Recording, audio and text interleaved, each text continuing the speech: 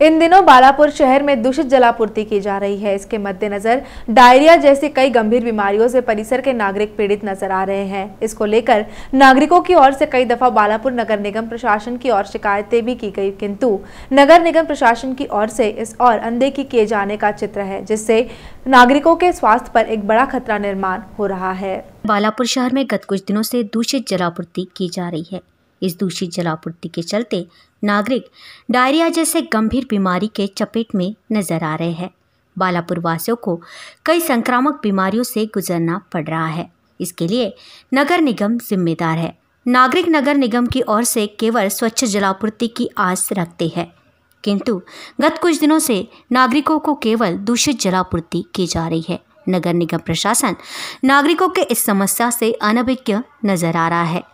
दूषित जलापूर्ति को लेकर बालापुर नगर निगम के जल प्रदाय विभाग के प्रमुख से पूछताछ की गई, तो उनकी ओर से नागरिकों के समस्याओं पर उपाय योजना की जाएगी, इस तरह की जानकारी दी थी, किंतु नागरिकों के इस समस्या को लेकर कोई भी ठोस निर्णय स्थानीय प्रशासन की ओर से नहीं लिया गया। इसी से शहर में होने वाले दूषित जलापूर्ति के चलते शहर के अस्पतालों में डायरिया जैसे गंभीर बीमारी से पीड़ित मरीज बड़ी संख्या में देखने को मिल रहे हैं। इस गंभीर समस्या की ओर प्रशासन की ओर से अब ध्यान देने की जरूरत निर्माण हो गई है। मेरा नाम गुलाम दस्तगीर है। मैं खतीब कॉलोनी में रहता हूँ।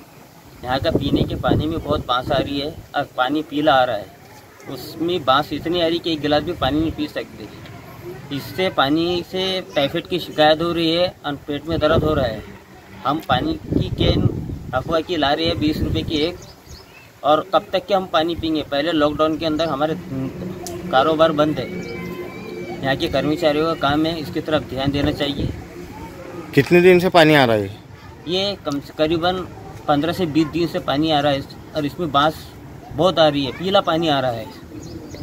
इससे टाइफाइड की शिकायत हो रही है।